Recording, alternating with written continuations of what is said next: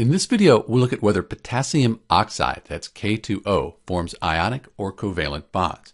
So when we look at the periodic table here, this is divided by metals and nonmetals. Potassium, K, is right here, group 1. It's a metal. So we have a metal for potassium. Oxygen over here, that's a nonmetal. So we have a metal and a nonmetal. When we have a metal and a nonmetal, almost always, that's going to be an ionic bond.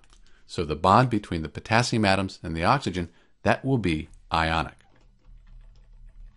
You might be wondering why there's 2 potassiums and only 1 oxygen. If we look at the periodic table again, this time we have the groups, the charge for the groups here. We look at potassium, that's in group 1, so it has a 1 plus charge. We'll just put a plus up there. Oxygen over here, that has a 2 minus charge. So you can see, for this to be a neutral compound, for there to be no net charge, we need 2 potassiums to balance out the oxygen. And now we have positive and negative charges. They're attracted. Those ions, they're attracted, and that's why we have an ionic bond. This is Dr. B answering the question whether potassium oxide, K2O, is ionic or covalent.